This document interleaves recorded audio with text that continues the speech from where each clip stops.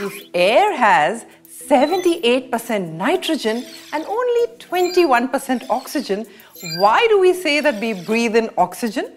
Well, out of all these gases, our body needs only oxygen and the rest are filtered out and exhaled.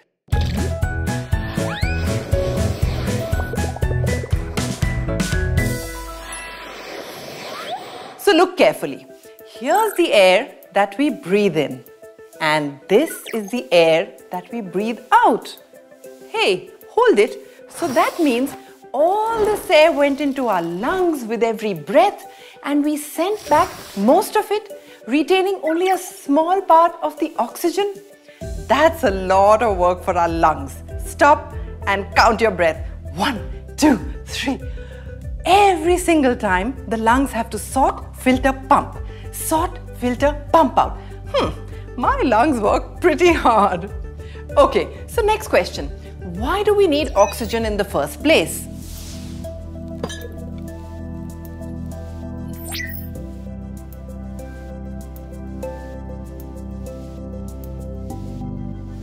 Why do you think that happened? Just like the candle needs oxygen to supply light energy, our body has countless reactions inside where the food we eat is broken down into energy. And for all these reactions, we need oxygen. Unfortunately, sometimes when we are unwell, our lungs are not able to do all these complicated tasks. That is where science comes to our rescue. We use a device that takes away the burden from our lungs by providing them with a stream of nearly pure oxygen. A device that provides unlimited pure oxygen? Yes, you heard me right. Unlimited oxygen? Well, say hello to oxygen concentrators. The concentrator starts by taking the air around us and filtering it to remove dust, smoke or other impurities. In a healthy body, our nose hair would normally do this job. This purified air is then compressed. The compressed air passes over a filter made of zeolite. This is a molecular sieve made of special material that is selective towards absorbing nitrogen more than it is towards oxygen. Let me explain this. So when air is at high pressure, the nitrogen molecules stick to this zeolite filter and oxygen molecules pass through.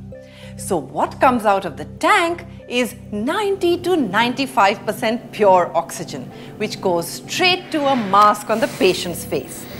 Notice there are two identical tanks with zeolite filters. Let's say that compressed air at high pressure is passing through tank number A. Then the nitrogen keeps getting stuck to the filter in tank A and pure oxygen comes out. Meantime, in tank B, there is no high pressure air passing through, which means that when the pressure reduces and the nitrogen molecules that were stuck to the zeolite filter now start floating around. And part of this pure oxygen from tank A passes through tank B in a reverse flow to remove all these floating nitrogen molecules. This air goes out through the exit valve. This way, while one tank is supplying pure oxygen, the second tank is getting clean. This cycle swings from tank A to tank B in a manner that, as long as the device is plugged in, there is no pause in the supply of oxygen. And hey, what's this? This is an oxygen cylinder, which is just like your water bottle that you carry to school. Your own portable cylinder of oxygen, which gets refilled, but it also gets empty. So what we saw as a process is called adsorption. And by the way, does any of you know the difference between adsorption and absorption? If you already know the answer, then leave a comment below. And if you want to know more about these processes, then head over to the BYJU'S app.